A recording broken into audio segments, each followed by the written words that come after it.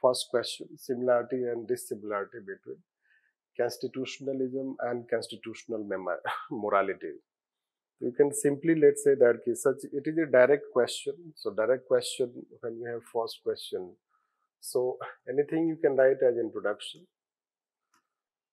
You can simply say that both constitutionalism and constitutional morality are inspired by a system of constitution or a system of constitutional governance.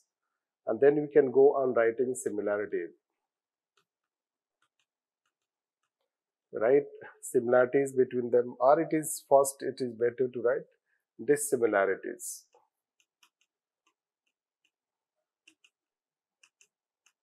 You can write the dissimilarity, constitutionalism and constitutional morality. So we can talk that basically the main difference between this, it is about limited government. So it is about limited government. It is not about limited government. It is about, let's say that people, those who govern and those who are governed. It's, let's say, both should have reverence to the constitution. It represents the morality of the people, those who govern. Let's say constitutional morality, we can say. It is about limited governments. It limits the power, but it is about respect, reverence to the ideals of the constitution. We can say this. Hence, it checks basically absoluteness.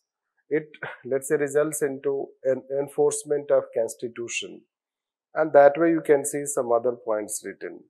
So, main thing is to tell you the difference. So, constitutionalism is about limited government. It tries to eliminate a system of absolute government. So, idea came that this is a written constitution. So, idea came from a written constitution when US constitution was adopted.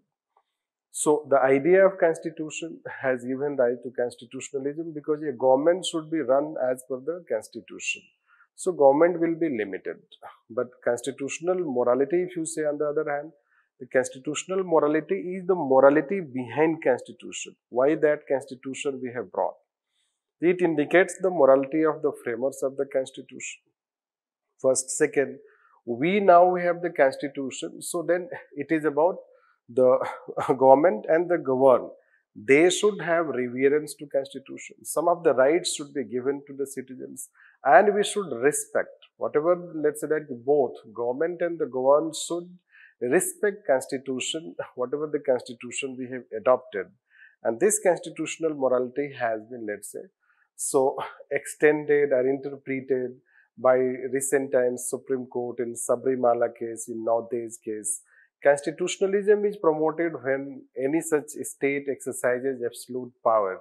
You can say that governors, president's rule, ordinances, when such type of things are struck by the court, so it is trying to ensure that there is constitutionalism, and it is trying to eliminate arbitrary exercise of power. But constitutional morality, when we say, we are trying to protect ideals of the constitution, like say secularism can be one such ideal, equality can be another ideal, justice can be another ideal. So that is how the differences we can say. But at the same time, they have similarity because they may support each other. Constitutionalism will come when we have constitutional morality, and constitutional morality will come when we, let's say that have rule of law, when we, let's say that a government which is governed by constitutional system. And that is how you can see, and that is how the idea, let's say that. And the purpose of giving this question is that we have been expecting a question already, constitutional morality they have asked. We have been expecting a question on constitutionalism.